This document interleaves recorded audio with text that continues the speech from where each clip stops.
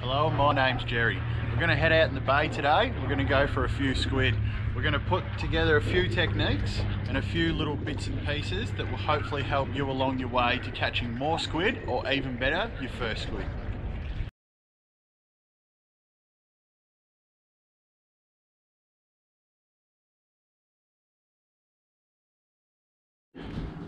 Now, finding squid ground would have to probably be the most important things when it comes to catching squid.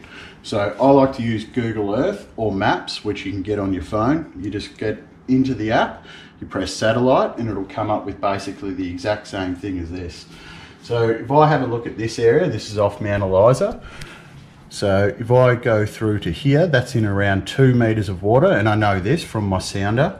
And then if I go to the edge of the reef here, that's in around 6, which comes up quite clear on this app. Now, if you have a look at this little reef here, I'll zoom in. There's 1, 2, 3 boats on that reef. I dare say that they are fishing for squid. Now, for the land-based guys, not everybody has a boat.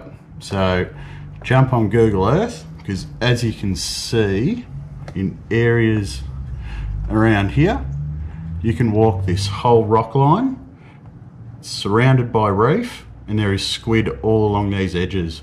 Now, that's not just Port Phillip Bay. That can be anywhere around Australia that holds squid. So jump on Google Earth, Google Maps on your phone, and you're sure to find good areas to catch squid.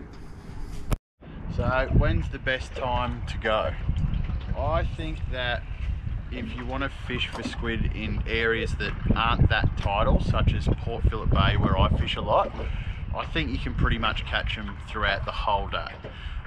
Early morning and late evening, I think, yeah, it'll give you an advantage, but that doesn't mean you won't catch them during the day.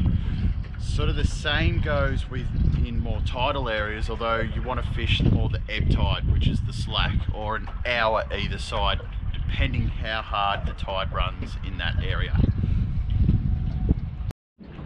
Just wanted to take you through a couple of rigs, what to use when fishing with squid jigs.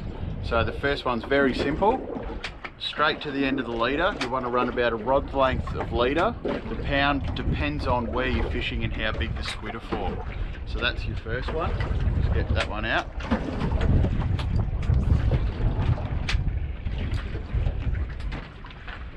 And your second one is a little bit different. It's a paternoster rig. So you can see there, we've got a sinker and then about a foot of line to the squid jig. Some like to put the squid jig where the sinker is. I like to put it at the end here because I feel that bit of length there lets the squid jig be a little bit more free and more natural in the water.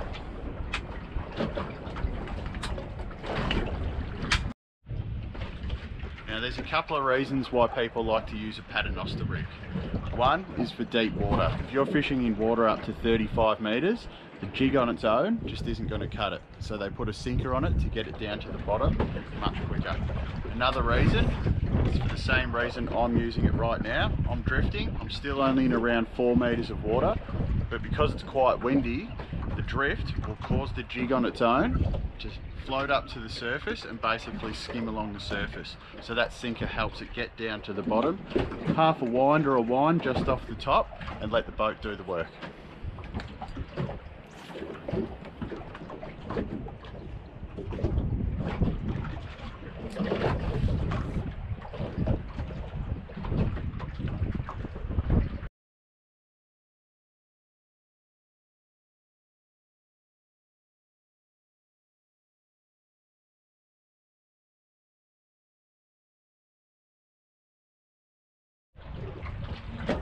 Now, jigging on its own, it's quite simple.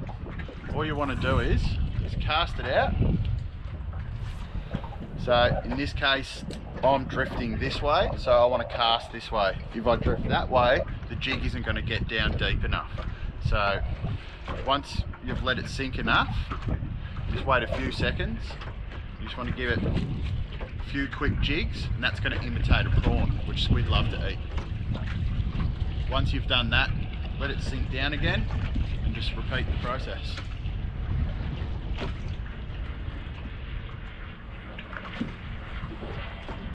See here, the drifter is hooked up.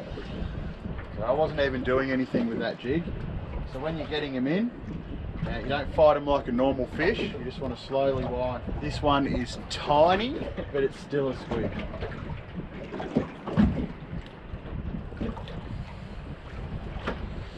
So, only a baby, still a squid. And this has to be the luckiest squid ever. He's going to live to see another day.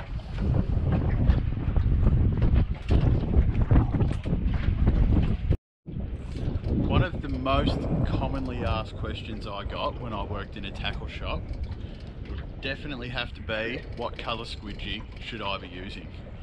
Now the shop that I worked in had at least 100 different colours on the wall, and I can guarantee you that every single one of those colours will catch squid. Is there better colours? Yeah, I believe so. I think that like your red foils, your black, your white, this is by far my favourite colour for around the Mornington area that I fish. It's a green with a gold belly. That's a Major Craft Eggy Zoe. Now your more overcast days, I like to use your sort of more natural colours, so like your browny sort of colours. I think they give off a better silhouette, which helps for the squid to be able to see them.